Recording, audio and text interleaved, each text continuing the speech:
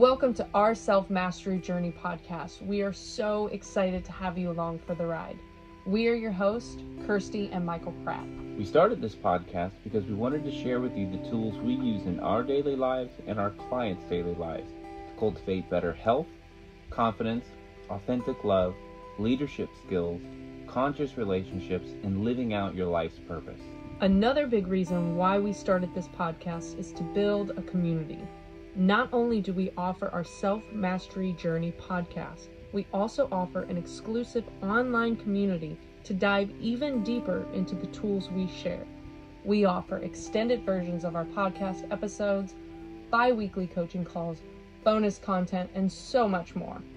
Without further ado, let's dive into this podcast episode and give you the tools needed to live your best life. Welcome everyone. Hello, we are excited to be with you. Super excited. So this is the first episode of our podcast, and we wanted to really come in with showing you our why we're doing this, why we hope that you join us along the journey, and then an introduction of who we are, because we started this podcast heavily to share our story, our experiences, the tools we use, and create a community so everyone can come together and grow together and be the best versions of themselves and be the leader you want to be in this world. Absolutely, and it's so important to understand and learn these skills, because now more than ever, it's critical to be able to stand confidently in who you are as a being. That's not only going to help you move out through your own life circumstances, but that's going to create a ripple effect in every relationship that you have. Absolutely. And, bear with us in these beginning stages, obviously getting out the kinks with the videos, getting out the kinks with the volume, the audio. So any feedback is welcome. And anything that you want to just share with us, you can always follow us on Instagram. I am Kirsty.Pratt, KIRSTI.PRATT. If there's questions, if there's topics you want us to discuss. If you have tips on audio, please let us know. We're bearing them out. And then Michael, you can find him also on Instagram as well. Yeah, my handle is Michael, MICKEL .Pratt, PRATT. We always have juicy videos and helpful content on there as well if you want to give us a like and follow and comment. Like Kirsty said, we are totally open to suggestions, especially what we really want to do when creating this community with you guys is we not only want to share our experiences and our tools and how we use these tools to create a better life for ourselves, but we also want to get your feedback to see what it is you want to talk about and to see if there's any aspects that we can bring to the table to maybe help you with the certain challenges that you're going through. And as long as it's in our wheelhouse, we will share it. If we know that it is not our wheelhouse, we will be 100% honest with you, because we believe that we're always ever growing. I wouldn't say that I'm an expert by any means. I do have a background in fitness and health and holistic practitioner, and I do have a lot of knowledge, but I would not call me an expert. I would call me an ever learning student. Yes. In the process. So yeah, I would agree. Yeah, so how our journey began is actually we met each other very young. We met each other when we were 15 and 17 in high school. And how that went about is we ended up, I was taking summer school for myself. I was looking to go for a double major in college. I was always someone who was go, heavily in my masculine, still working on that to this day.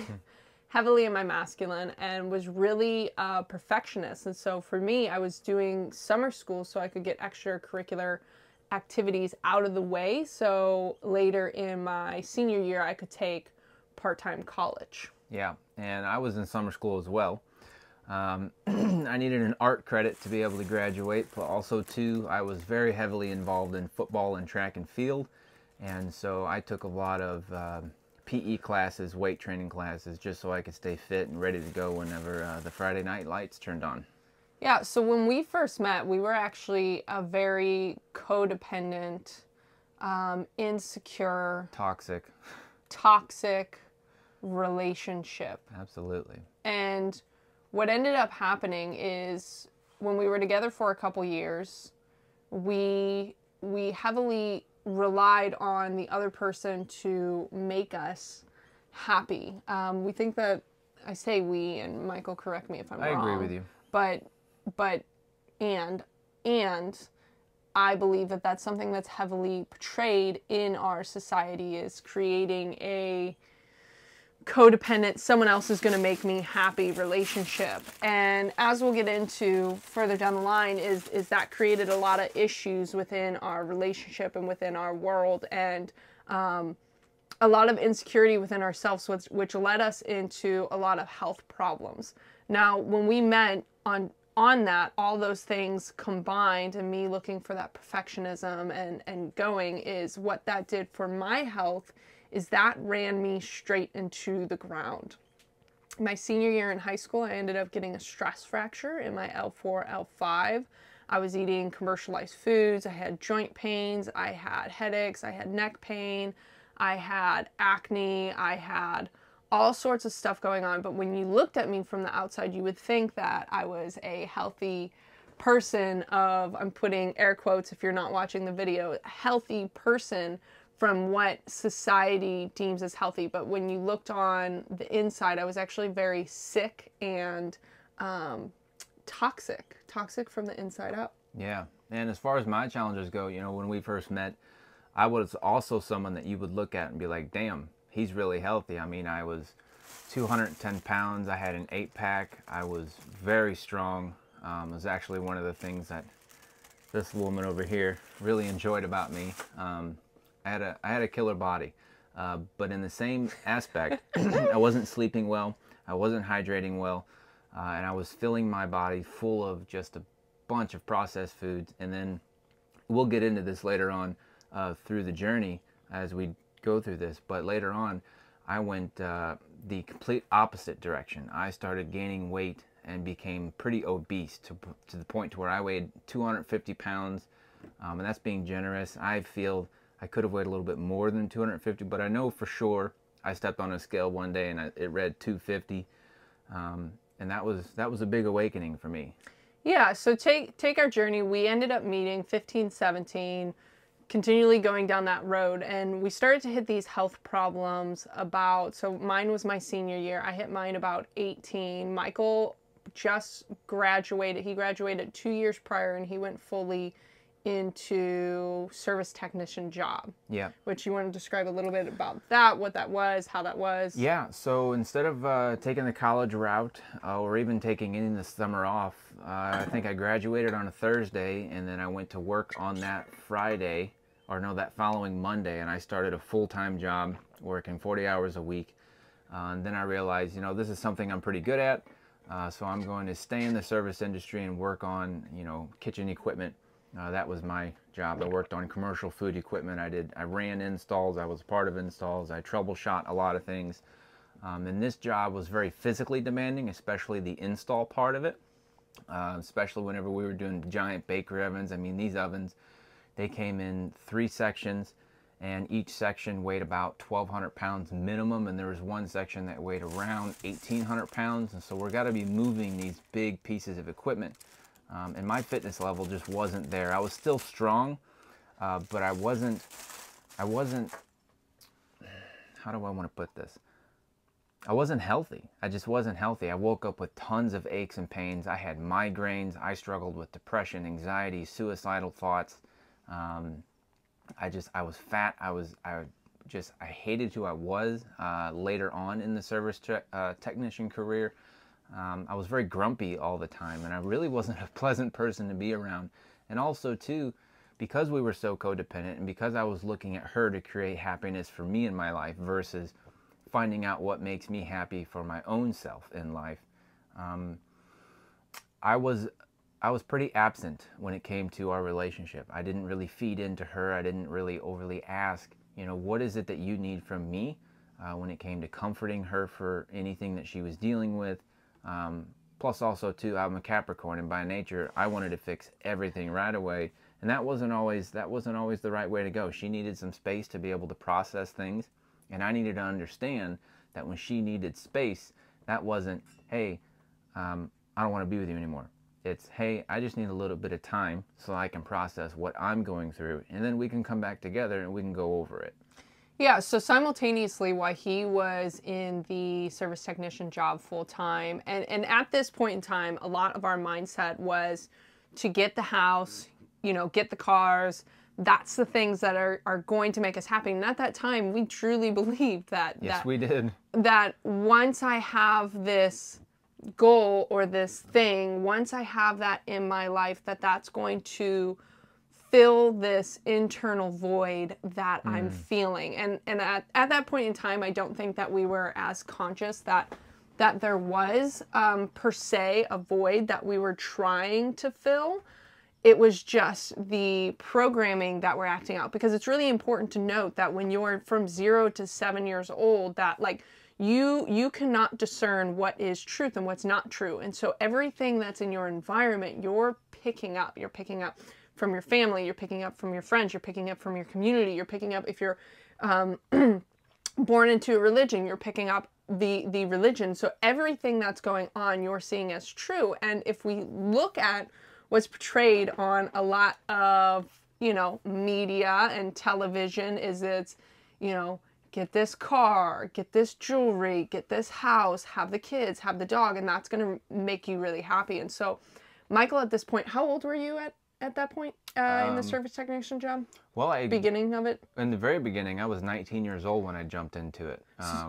So about 19, I would say to about 19 to 19, maybe when you were till about 21, things seemed like they were going in the direction that we wanted them to go. And we were really keeping up with the Joneses, really. Yeah.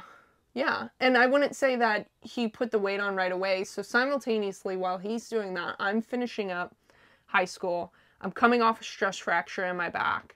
And I decided to go to college to be a middle school teacher. At that point in time, I love teaching kids. I've always had a fairly good knack for teaching kids, but I didn't understand to that degree how impactful who we are can be on kids, especially when they follow what you do, not necessarily what you say. And so at that point in my journey, I was then, you know, I rehabbed my back, again, putting in quotations, because at that point in time, I was doing the rehab that a lot of society goes through, not understanding how food, sleep, water, proper movement, and functioning of your core play into that. Your breathing and your mindset. I did not understand those health principles, which is what we've learned through the CHEK Institute, which is a world-renowned holistic institute.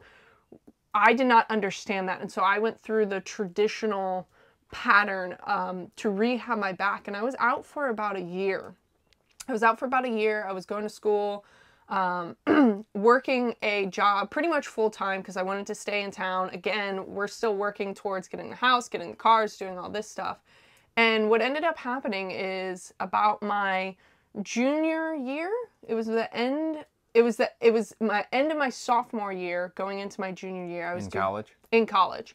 End of sophomore year, going into my junior year in college, and I was watching the show American Ninja Warrior. And this is something that I used to always watch when I was a kid. I used to watch it at Sasuke, which is the Japan version, which is actually where American Ninja Warrior came from.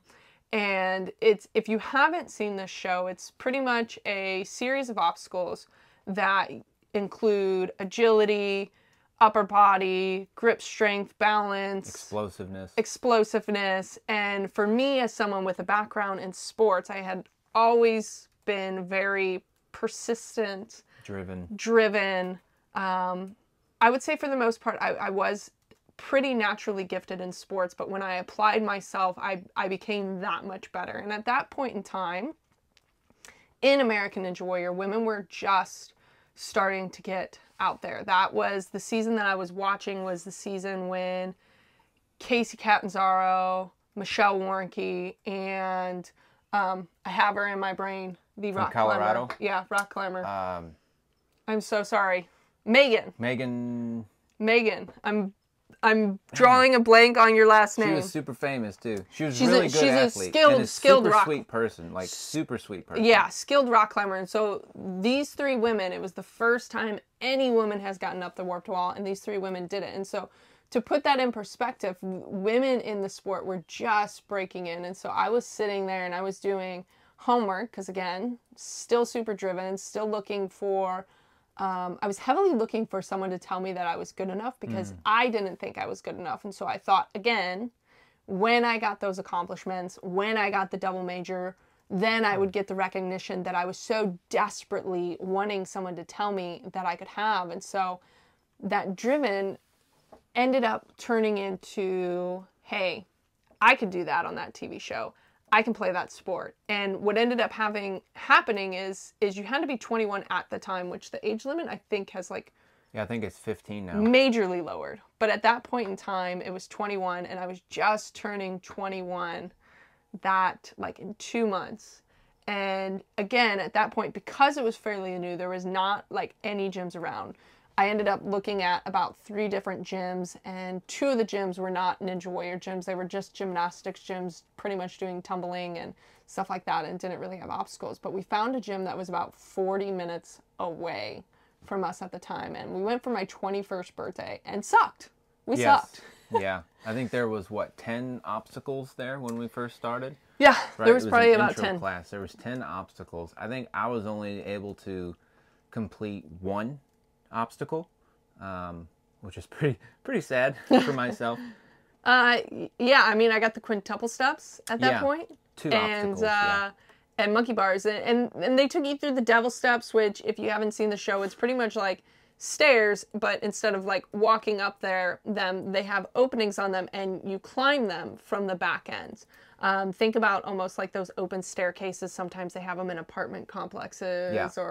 or just, you know, And you're outside using buildings. your hands and you're doing a constant pull-up. Yeah, and then you have the cliffhanger, which is where it's anywhere from, you know, I mean, you can get super thin to a half an inch to 2.5 inches, where you're just grabbing with your fingers. The warped wall at that point in time was 14 feet, Yep. was changing to 14.5. The gym that we went to was 14.5 feet tall, which at that point was like a big deal. And it was a pretty steep wall too. And it's to give you an idea, we went traveling all over the country, you know, competing in Ninja Warrior.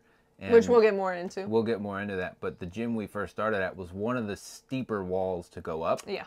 And that also made it a little terrifying, which really made us really work on the mental side of things too. Yeah, absolutely. And so, you know, I saw it on the TV show, turned 21 in a couple months, and went and tried it out, and honestly fell in love with it.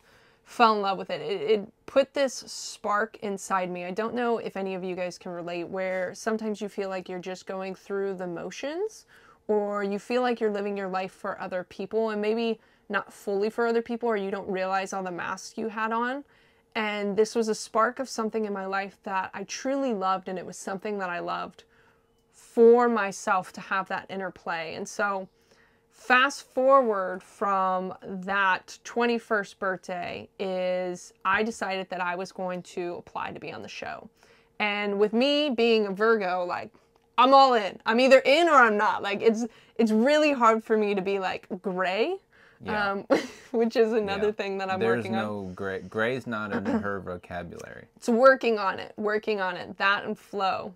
And so that whole year when I was 21 is I was doing everything that I could. As soon as I was done with my work at college, because my college was halfway between where we lived and the gym. So what I would do is I would go to school, and then when I had long breaks, I would go to the gym, and then I would go back to school and finish my school and then go home. And at this point in time, we're running, you know, we're up at 5, 6 in the morning, and probably not going to bed until about 11 or 12 at night, which, Yeah. if you know anything about sleep and its importance on your body, is from 10 p.m. to 2 a.m. the physical body repairs itself, and then from 2 a.m. to 6 a.m. the psychological body repairs itself. So those windows don't move, and so with us going to bed at 11, 12 at night, we're not getting the proper rest for our body, especially with already being catabolic. And because the body cannot tell the difference with stress, mental, emotional, physical, or spiritual, it's taking the stress of my physical body, it's taking the stress of the food that I'm eating, it's taking the stress of the toll with my mental in school, it's taking the stress with my emotional aspects. You know, I wasn't really expressive of my feelings, which again, we'll get more into that, maybe not deeply in this podcast, but talk about feelings and emotions and how they get trapped into our organs and how that can affect our health. And then at that point in time, I was also trying to figure out what my connection to spirituality was, what my connection to God was, as I grew up really, I say really Catholic. I grew up in a Catholic household, went to a Catholic school, and nothing wrong with Catholicism, religion. And for me, it was not a religion that resonated. It was not a religion that I truly overly believed in, especially there were things that I knew about myself as a kid. Again, we'll get into a little bit later, but I knew as a kid that made me feel like I was not a good human being or that I was doomed right away. So adding all those stresses, and now I'm trying to compete at a high level, and I was going to the gym consistently, actually within almost every day, which was not healthy, and ended up applying to get on the show, and made it into season 7. Yep. Season 7 was the first season, and that was actually 2015 at that point. And I had the athletic ability, and what happened is I think I ran about 2 competitions prior to that competition. Yeah. Which is not many. And I've gotten, actually it was 3, I think, 2 or 3, yeah. I was thinking. Yeah, there was Shinobi. Warrior Sports out in Springfield, and then didn't Core have one? 2. Yeah, but I guess I probably ran that it. one. You didn't actually compete in it. Yeah, that's what I was thinking. Okay, yeah, so just 2. Yeah. And at that point, I did get the warped wall. I've gotten a few warped walls at that point, which again was like a huge, huge deal. And we went on to season 7, which I think it'd be good to do another episode all on just the ninja journey. Yeah. And getting deep into that and talking about, what it's like to have camera in your face, pressure to perform, and fans in the stands, stuff like that. So if that is something that you all would be interested in hearing about, let us know. We'll make a podcast on that. Absolutely, because it was we could talk long time for that stuff. It was a big part in self-worth, confidence, living life for myself, and figuring out what I want. So fast forward, season 7, I go to compete in Kansas City, and I fall really early. And it's funny because you can actually, I think, find it, or it's like it constantly seems to replay that episode series over and over. And I come out of the water and I'm like slamming my hands, and you can see, I'm saying fuck and shit and all this other stuff. And, I'm surprised they played it. But yeah, you were pretty pissed. But I spiraled a little bit in my head. And because I was still looking for heavily outside validation at that point, I then kicked it up a notch to say, I got to do this harder. I got to do this more. And so what ended up happening is if you're not watching the video, is Michael was almost going right where he's working, he's going full time, and a service technician job isn't just, your 8 to 3 or 8 to 4 job. No. Like you work 8 and then you work until the calls are done. So and actually I was starting at 7. So Michael's going right, and then I'm starting to go left and drift on to my own thing, and we're supposed to be getting married this summer, yeah. Which we deeply loved each other at that point, but we were slowly starting to split in different ways and live life in a different direction. And so what ended up happening that summer is we ended up getting married, which was awesome. Yeah. It was beautiful. Best party I've ever been to. It was the best party. Hands down. And then I knew right away, as soon as we were married, we moved in with each other, which I wish we would have moved in sooner and figured out what living was like before marriage. Yeah, hindsight though. which again, we definitely want to do a podcast all on relationships. There's a lot we can say about relationships and I agree. yeah, all that stuff. Yeah. And about a month in, so we're in the summer of 2015 at this point. I'm going from my junior to senior year. Michael's still working full-time as a service technician. And I was up in the middle of the night organizing the kitchen. Yep. And I couldn't sleep and I was restless. And yeah, there was a numerous myriad of other factors and lifestyle habits that were going into that. But I hit this wall of realizing I didn't want to be a teacher anymore. I didn't want to be a teacher in that manner anymore. Yeah, in the education system. Yes, Your standard education system. Yes, I wanted to become a full-time ninja warrior, and I also wanted to teach other people ninja warrior because when I turned 21, so back in 2014, and I was showing more and more into the gym started to get more popular and start expanding, and so I started stepping more into a trainer role. And so by January 2015, I was in a trainer role, did season 7, ended up getting married, and I was like, I can't do this. And I thought about finishing college, but I wasn't going to be finishing it for me. I was finishing it for my parents, and in college I had a 3.9 GPA, and with that, like, yes, I had the success there. Yes, I was on track to get a double major. Yes, it could have been a nice, steady job. Yes, I could have impacted a lot of the youth and the next generation, which is why we, call our business Next Generations Fitness, is to continually inspire the next generations or any generation. But my heart wasn't in it anymore. And so, like I said earlier, Virgo, in or out, man. I'm one or the other, and it got to the point to where we went over to my parents' house. I started my 4th year of college. I was 1 week in, and I finally told Michael I didn't want to do this. And thankfully, Michael's always been really supportive in that matter. Yeah. I think the reason why I've always just been so supportive is, and I tell this to everyone I we have this type of conversation with, I've never met another human, let alone woman, more driven to find success in any task she sets her mind to. I mean, I can go back, we've been together, 14 years now, and like, you wanted to go be a teacher, you were going to be a teacher, and, you were going for a double major. Most people don't usually do that. In 4 years. You wanted to play golf, your first time ever playing golf, you missed state by what? A stroke? One stroke, right? You wanted to go play track. You've never done that before. You made it to state first year. Boom. You were in select soccer. You were always driven. Again, too, when she first started Ninja Warrior, she couldn't do a pull-up. She couldn't do a pull-up. And within 6 months, I mean, she was absolutely dominating competitions. I mean, and then even further in the Ninja Warrior career, we would go to some competitions, and she'd go check us in.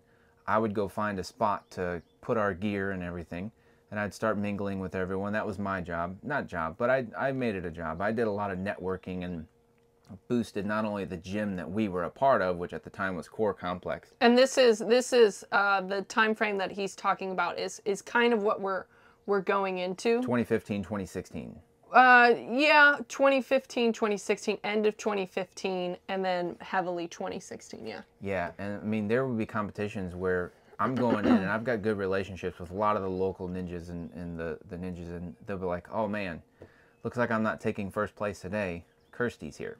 I mean, that's the kind of impact she had on not only just that sport, but anything she sets her mind to. And just that belief in her, that knowing that whatever she wants to do, she's going to be successful at it. And I think that's where it came from. She's never, not that she's tried to do things for me, but she's never let me down in that aspect. Yeah, and you've just, when I first quit, my other job prior to working as a trainer, I mean, I went from like $400 a week to like $80 a week. So having a supportive partner during the process definitely made it easier. Now, there are certain things that we'll talk about, and we'll do different episodes. This would be good with the partner episode. Yeah. there were definitely areas where we were not supportive of each other and we were at disagreements with. But for the most part, for the ninja journey, he was really supportive. And so we went to my parents' house, told them I'm quitting my 4th year of college, which both of them heavily wanted me to finish. You know, out of love, they were wanting me to know that I had a secure, putting up finger quotes again, a secure job in a steady form of income and a good education. And a degree to look on the resume. Correct. And the way that I felt about it is I was done. I was done, and if you were having pains, weren't you? I was having bodily pains. I was up in the middle of the night. I was having horrible acne, and this is a 1 week into my 4th year. And as a 4th year teacher, your last semester you do a practicum, I believe, and that is where you pretty much teach the whole semester. And I knew that I was not available. Like, I was not available. That's not where I wanted to go. That was not what I was passionate about. And yes, it looked like I was quote unquote quitting, but the way that I saw it is I was transitioning.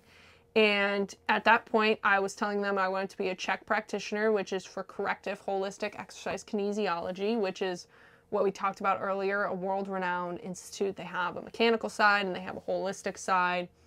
And ended up telling them that I wanted to quit, work at the gym, be a CHEK practitioner, and do ninja full time, which did not go over so well at first. Yeah, it was pretty rough. I think that was one of the more difficult conversations we've had with your parents on that. School, there's numerous conversations that we've had with my parents. That was one of the first big ones, and I think that was how we did it was relatively very mature and wise of us, because what we did was we didn't just go in and without a plan and say, hey, this is what we're going to do. You know, we sat down for at least a week and a half, almost 2 weeks, and discussed how we were going to make things work with her moving into this transition. And it also helped that as a service technician, I mean, I was 23 at the time, making anywhere from $60,000 to $70,000 a year. That's not bad when you're that young. And plus, we were in an apartment. We didn't really have that much overhead when it comes to our bills, and so it wasn't like it was going to be a big anchor to us for her to move into this. Plus, I also knew in my heart of hearts she was going to be really successful, and she was. Yeah. And so that kind of led that journey. And so again, Michael and I, yes, we're together. Yes, we're in agreement with this, but we're both trying to work towards the house, towards the car, towards the recognition, towards the thing. And we didn't realize how slowly that was pulling us away from each other. And so I ended up heavily diving into ninja over the course, like Michael said, of end of 2015, 2016. I ended up getting my NASM certification, my NASM corrective exercise coach certification. Then I ended up getting in 2016 my CHEK, at that time it was CHEK exercise coach, which it's now IMS 1, so integrated movement science level 1, and that's where you look at the body, you look at the rib angle, you look at the pelvis, you look at the lumbar thoracic cervical spine, you look at the core function, you look at how the posture, how the multifidus is working in the back, the inner and outer units. And it really was up leveling my knowledge, I guess. My knowledge in the fitness side of things.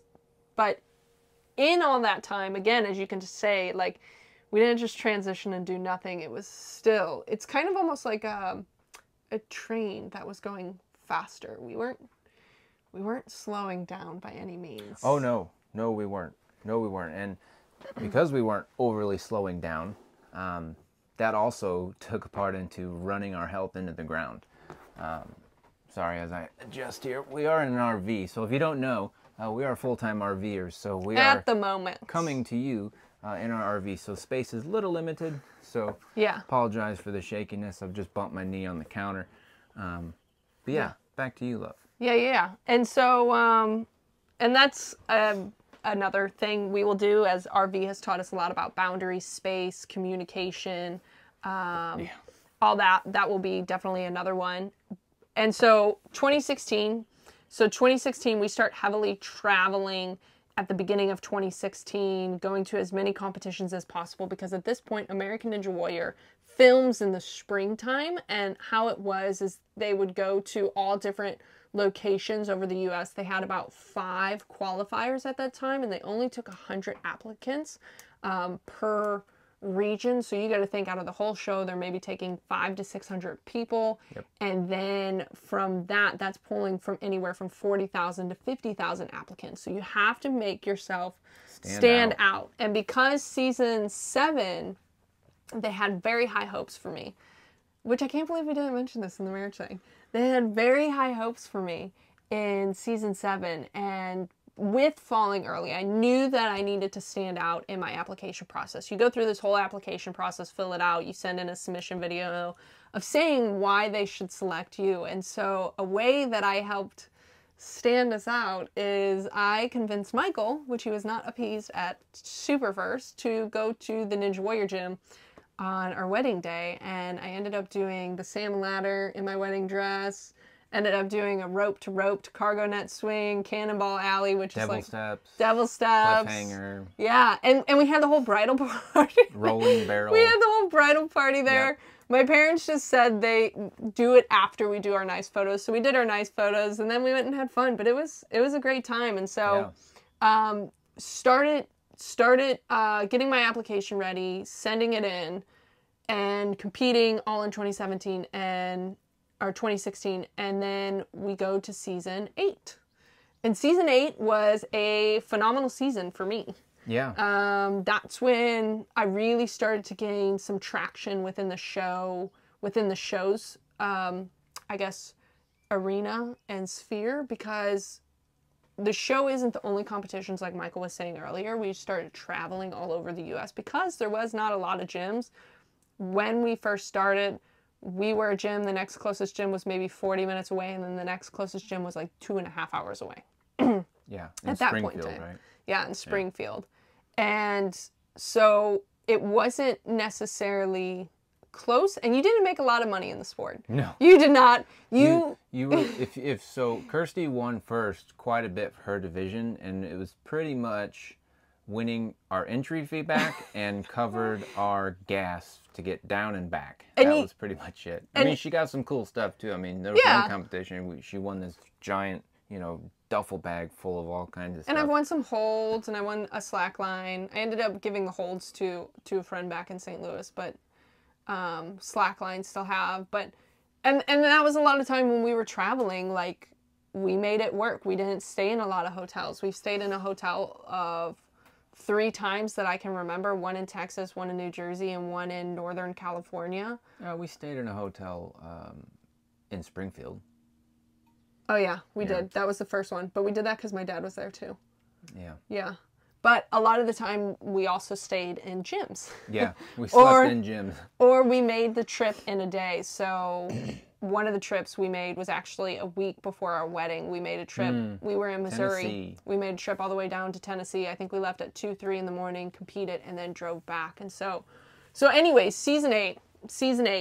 And this is just how we do it. So hopefully you guys are good with the style, because I don't think the style is going to change. Yeah. We like to flow. Flow. So season 8, I ended up competing, and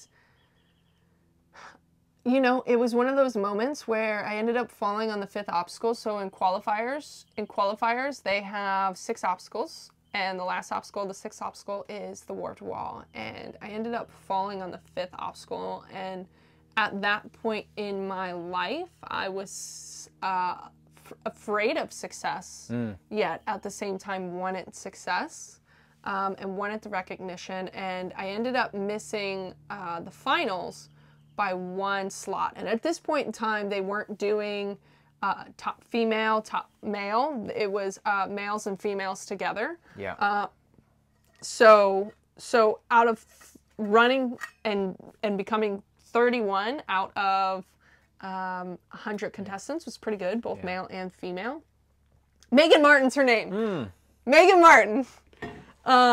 Yep, Megan Martin. Megan Martin was the other girl. She was the rock climber. Very strong competitor. Very strong, very sweet, and also very intimidating. Like when it was ready to roll, like she just put on can this, turn it on, man. Yeah, she just turned on this. She can turn it on. This face of determination, and it's like, okay, she's about to fuck some shit up. Yeah. In a good way. Yeah. And so, and I remember that because Brian Arnold was the guy who. Oh yeah.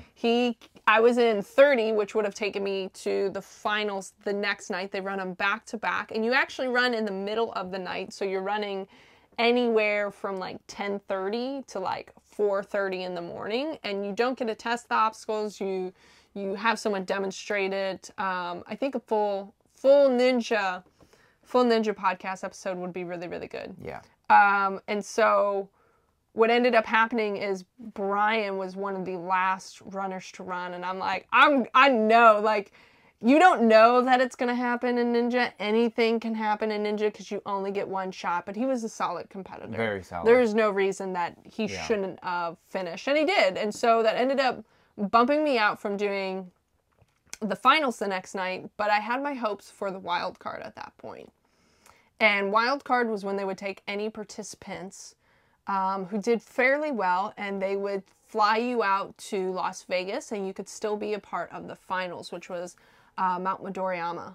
And that was a 4-stage competition at that point. And with that 4 stages, I ended up continuing training. So the finals is in like June or July. It's in July. I think it airs in July. I think it starts in June. Yeah, you're right. It does I think air it in July. starts in June. It starts in June. And you're in the springtime. So I ran in about April. And so I knew if I'm going to run in June, I need to continue training. And so I continued training, ended up getting the call, became a wild card, went to Vegas. That was an experience in its own. Yes, it was. And ended up placing top third in females. And so I'm continually getting this success, but at the same time as I'm getting this athletic success is what I would call it, because I wouldn't just call it complete success, because my idea of what success means is completely different now than then. I was also having more bodily aches, more bodily pains, more bodily issues. Michael and I, at that point, we were still flowing really good, but I wouldn't say our communication was the best. When we had arguments, we still really heavily had yelling. Screaming matches. Yeah, screaming matches.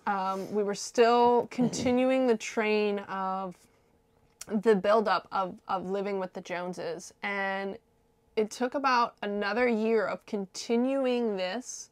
That pattern. This pattern, before it hit a headway. So continued that pattern for a year. Because wasn't Ninja vs. Ninja that Ninja vs. Ninja was also there that year on season 8. So you placed 3rd in Vegas for females. I think that filmed in August. In August of that same year, season 8, which was what, 2016? That's what it was. Right? Yeah. That was Ninja vs. Ninja. Yeah, for those of you who don't know, it was Team Ninja Warrior. Team Ninja Warrior. That's what it was called for the first 2 seasons, and then season 3 it came to Ninja vs. Ninja. So I'm going to give a timeline real quick. So season 8 in the spring of 2016, finals where I placed 3rd, summer of 2016, and then now going out to LA to film Team Ninja Warrior in August of 2016. Yeah, which would be the fall. Yeah. And so Team Ninja Warrior, or Ninja vs. Ninja, it's a group of 3 highly skilled ninjas, and you and your group of 3 compete against other groups of 3 on the same identical course, with one spot that you can kind of cross lanes if you wanted to. 2 guys, 1 girl to every team. Yeah, 2 guys, 1 girl to every team. And yeah, boy, did you make a splash. Yeah. So what was sad about this one, though, this was the only competition that Michael wasn't at. No, I wasn't able to go to any of the Team Ninja Warrior ones. And the reason why that is we bought a house that summer. Yep. We bought a house, we bought a house that spring. We bought a house in May of 2016, and we spent our money on that. Yeah, so didn't have the money to fly me out there. We spent our money on that, and I think at that time we also had a car that we spent money on as well. Bought a brand new not a brand new, bought a used Challenger. And so we were heavily living with the Joneses, and so on Team Ninja Warrior, I was on the Average JoJo's with Jimmy Bogle and JoJo Bynum. And, beautiful people. And I would love to do a podcast with them and get their story. They're amazing people. Oh.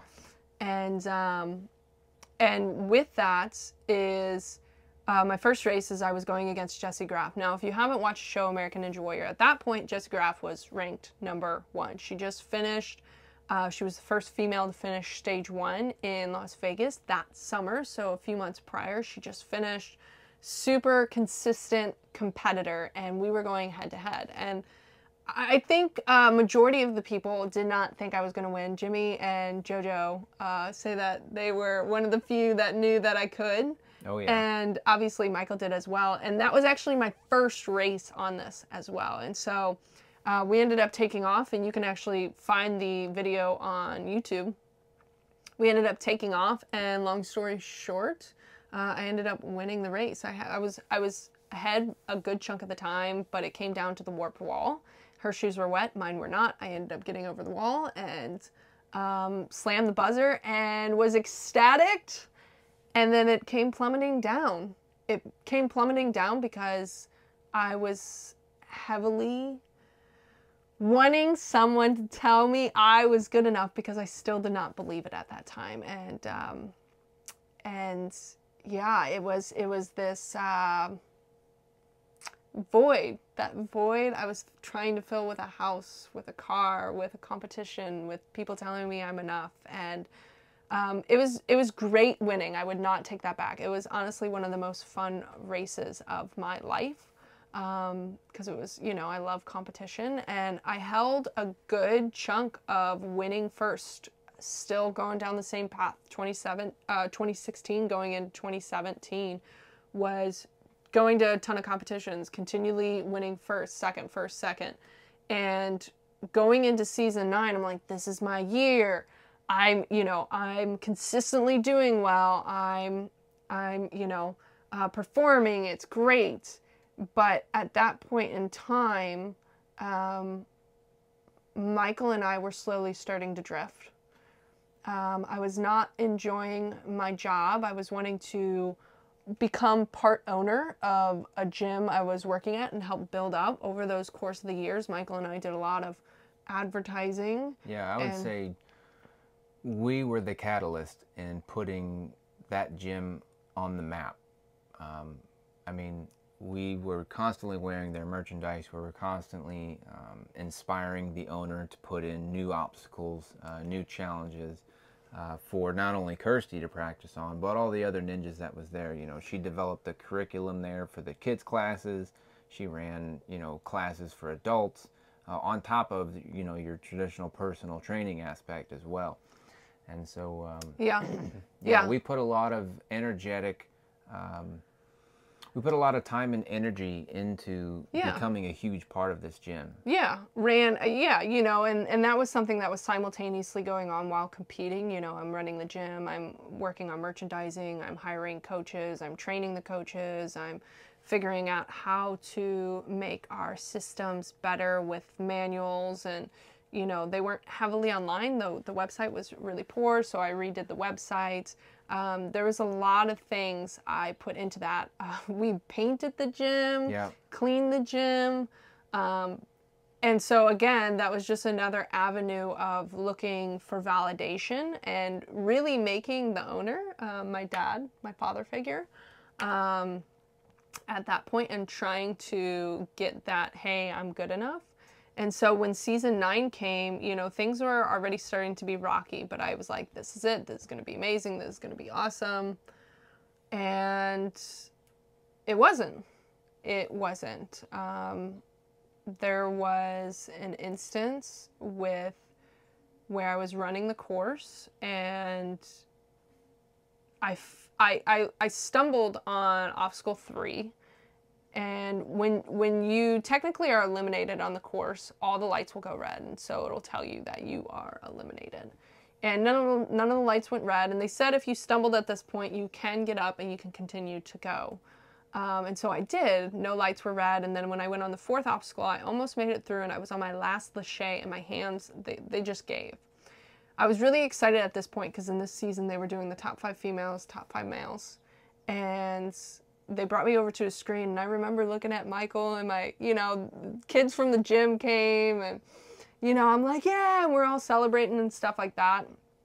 And they ended up showing me trying to get a reaction out of me, and they say, can you see that monitor right there? And I said, yeah. And they're like, well, you did this, so you're disqualified. How does that make you feel? And everything in me just wanted to go to rage, to fuck you, to this is nothing. And it was everything that I've been bottling up for years and years and years of people to tell me I'm enough. People to say, I'm an amazing person, and all the things that go with it, and to have the confidence. And it wasn't. I put on this exterior shield, and I was cracking on the inside. And Michael, we still have pictures back then. That's when Michael really started to get big. I started to get real fat.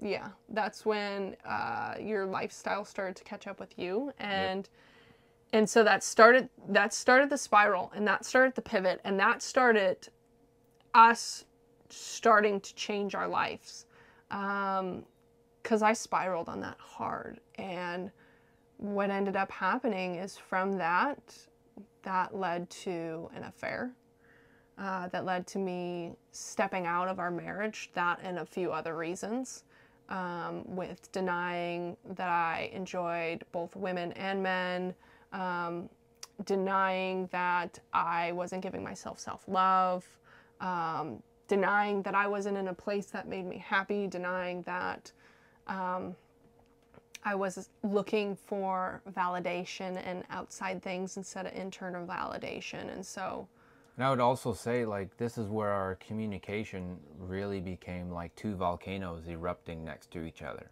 Yeah. We were never taught how to effectively communicate.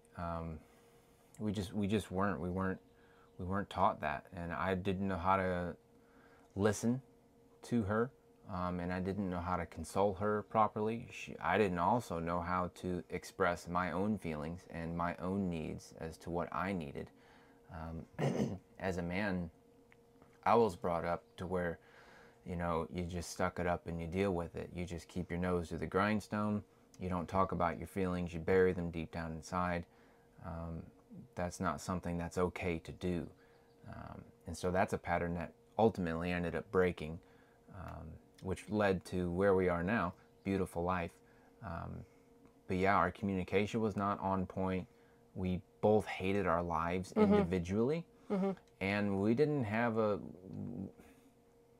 we were married on paper, but we weren't in the relationship. We were somewhere else. We were constantly going through the motions. Our sex life was rough. Yeah. It got to the point where it was just non-existent for pretty much a fucking year. And I make that noise, and you'll know why I make that noise, because it's way different now, and we had to rebuild a lot of our beliefs around that. Yeah.